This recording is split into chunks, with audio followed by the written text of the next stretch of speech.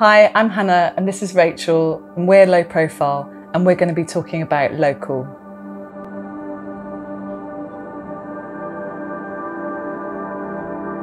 So Local is a limited edition badgework that we made in 2017 and was distributed and sold through a specially recruited network of artists who are local to Plymouth. So we ended up making 100 of these badges that were yellow name badges with the word local engraved on them. We were thinking about local in the run-up to this large multi-site exhibition that was happening in Plymouth called We the People Are the Work.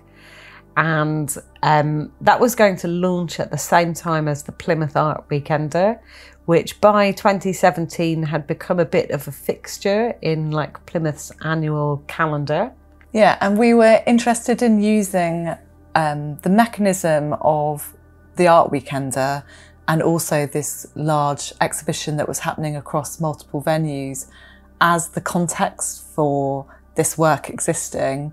And so the way it worked was that we had this group of artists that we'd recruited to be badge sellers for us. And I think most of them were also showing their own work throughout the Weekender. So that's a kind of like 3-day event essentially that happens across Plymouth. And we wanted to kind of work with them in a mutually beneficial way where they would sell these badges for us. We set up a kind of 50-50 profit split with them, and that we would kind of be pointing our audiences to them to get the badges, but they would also be pointing their audiences back to us and to kind of our project and what we were making. And we were really like intrigued by whether we could create some of this kind of mutual benefit and this mutual exchange between us and this group of artists who are our peers and our friends and people whose work we like and enjoy. So for like over the whole time that we've worked as artists, we've always been keen to like recommend and advocate for other artists' work. And we've really benefited when other artists advocate and recommend our work too. So we thought that maybe this would be like a kind of playful way to do that and to bring maybe a little bit more focus onto that type of activity as well. Yeah, and I think we wanted to make something that was quite light touch, that was quite straightforward and easy for us to do, that we didn't need to kind of seek permission for, and that we could self-fund as well. I think we'd been thinking about this word local and how it's used as a way to label or frame different people's relationship to places, and also how it comes with a little bit of a value judgment at different times, especially when it's applied to artists. So the idea of like a local artist is used in art circles, I guess, maybe sometimes in quite a derogatory way. But we were intrigued about actually how do we celebrate that instead of that becoming a negative? How do we celebrate artists' relationship to a place and their decisions to be in that place and remain in that place and like have their practice there? Yeah, and that, you know, was quite straightforward and simple for people to do. It wasn't kind of creating a load of extra work for them. They just had to tell their audiences where they were going to be or where their exhibition was during the weekend, and to encourage them to come and get one of these like kind of limited badge works. And it really did set up a situation where audiences or people would then go and track them down. So they would make a special effort to go and see their exhibition or their work, or to find them so that they could get a badge. But in the process of doing that, would then also get to meet that person and to find out about their work and see their work. Yeah, it became like a kind of hot property, didn't it? And we were interested, I guess, also in that sense of it, of like tapping into those ideas of how things become attractive or exciting, or how they go viral, like how you can create this sense of urgency around an object like a badge, you know, like something that's very simple and straightforward. Yeah, because there was this big opening event on the Friday night for this exhibition that was happening in the city. quite quickly we could see people wearing these badges, and a lot of them being sold on that opening event actually.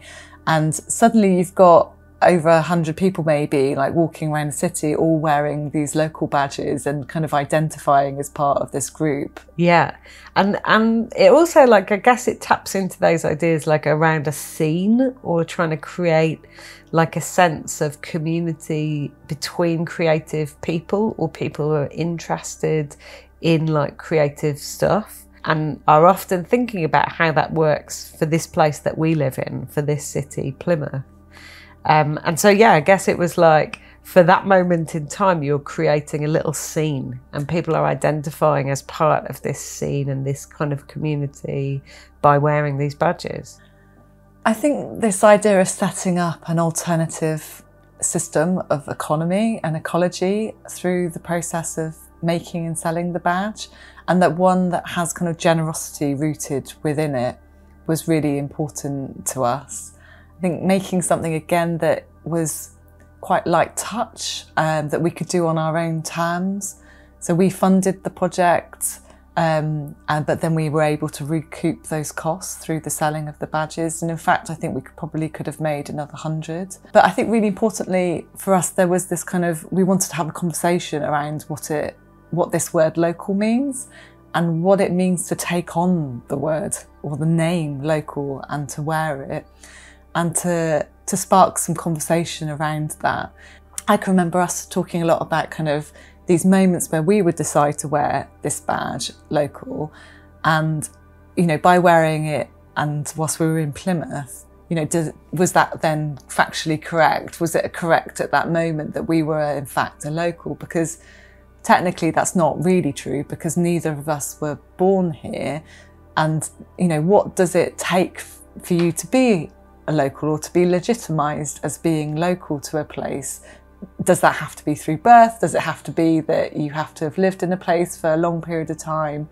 Or can that be through your commitment to a place? Or, you know, and that might just be through deciding to be there for a period of time.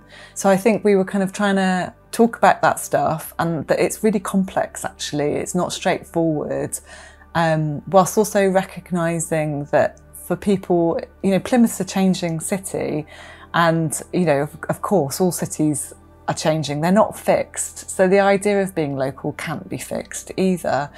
And we were wanted to kind of point towards the idea of community and being local being a more porous thing perhaps, and something which is forever changing. We'd used that type of name badge format before in a piece of work called Loyal that we made for the Hunt and Darton Cafe. And we're really interested in what happens when people are wearing this kind of like equality as a name badge. And I think that we were also interested in testing out, again, what it means to make a work that is worn by people, and that perhaps conversations that happen around the work happen because of people wearing them. So the work travels by being worn, it's seen by being worn, and we can't control, or wouldn't want to kind of control what those conversations are, or where they end up, or how and when they happen. And I guess, yeah, that's part of this like strategy that we use all the way through our work, which is about how can it become part of people's daily life and daily conversation. I think this stuff around like challenging the idea that culture comes from somewhere else, rather than it being built by the people who are in that place and of that place in different ways.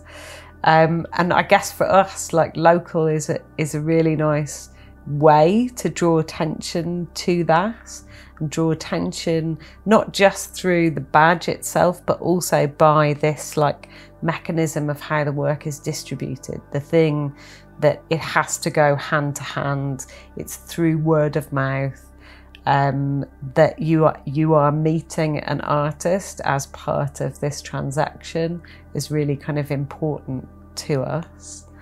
And I guess that also like reflects that interest that we have in what are those actions that individuals can take or make in the world to change things in some way. So that strength of word of mouth leading to action of a particular kind. And I think as well for like people who were buying the badges, there was like a sense of treasure hunt, of trying to track down information about where people might be and how to find them. There was definitely a bit of like conversation going on over social media between different people who were like, where are you going to be at 3 o'clock? How can I find this thing? How can I get in touch with that person? And that was a really nice sense that it had become something important for people's weekend. I think in some ways it did inform the Project Jamboree that we made in 2018, the large-scale version of Jamboree, in terms of thinking about how people can both be the kind of participants of something and, you know, directly involved in making something happen, and how through a kind of project you can create, I don't know, flatten hierarchy somehow and promote people equally or include people equally in something. And I think it also probably informed the way that we worked on drum roll in 2020 and how we distributed that. So that thing of like getting different arts organisations to kind of sign up to help distribute an artwork that we were making independently. So that kind of mix between like artists leading, but also being supported by the sector, you know, by the arts sector. Yeah, because ultimately both of those projects understand that our voice is only ever going to be so loud and our network is only going to reach so far. And so setting up these kind of mutually beneficial situations, whether or not that's through a network of artists or through us working with a network of organisations to kind of amplify our voice, is like hugely beneficial to us, but also hopefully beneficial to them.